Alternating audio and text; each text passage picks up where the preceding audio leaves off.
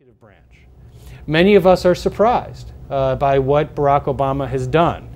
He not only adopted most of the Bush policies in the national security area, but also most of the presidential power claims of Bush, and then went further. He actually dwarfed Bush in many respects. The result is a level of unilateral power in the President of the United States that has never existed in this country. And it is going to outlast this president. To my friends on the left that I speak to, I just tell them, here's a news flash. This is not going to be our last president. And there will come a day when you regret the power you gave to this office.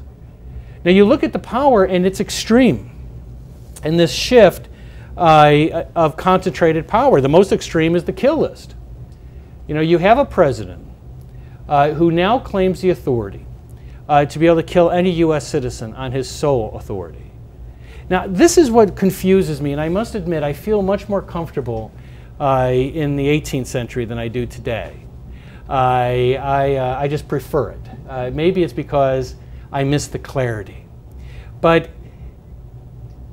I was absolutely dumbfounded by a scene a few years ago, and I wrote a column about it, where Eric Holder went to my law school, I wasn't there, and announced the kill list policy.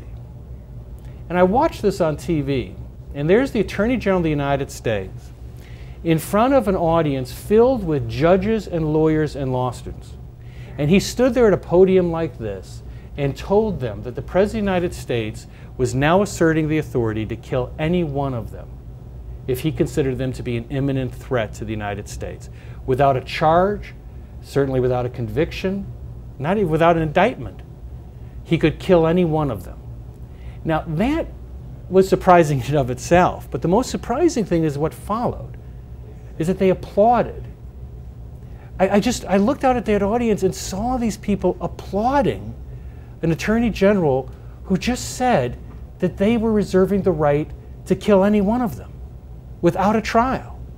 And I stood there and I thought, you know, for the first time,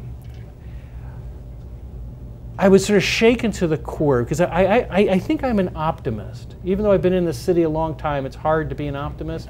But when it comes to the Constitution of the United States, I've always been an optimist because I believe that James Madison created one of the more perfect systems. It's not entirely perfect, but it's the best thing going. And for the first time I sat there and I really had a crisis of faith. Because I don't think the framers would ever have imagined. I'm not talking about George Mason, who saw this coming, who was just a fantastically brilliant framer. And Mason clearly saw this coming.